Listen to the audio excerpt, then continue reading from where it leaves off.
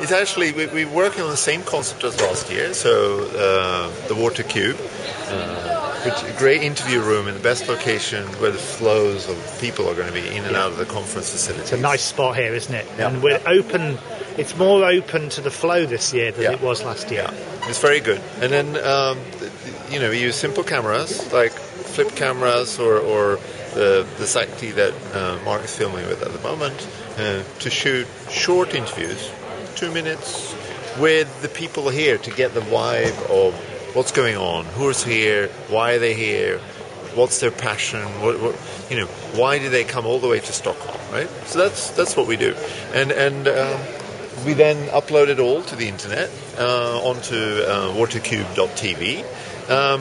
There are hundreds of interviews which one can look there and see what's going on. So we did just over 100 interviews last summer, didn't we? So it'll be last World Water Week. So we haven't got a target for this year, but it'll be interesting to see how it goes. Yeah, absolutely. And we have a bigger team this time, so that we don't have to work 24/7 and be completely shattered at the end of it. And I think it's going to be great. Cool. Thanks.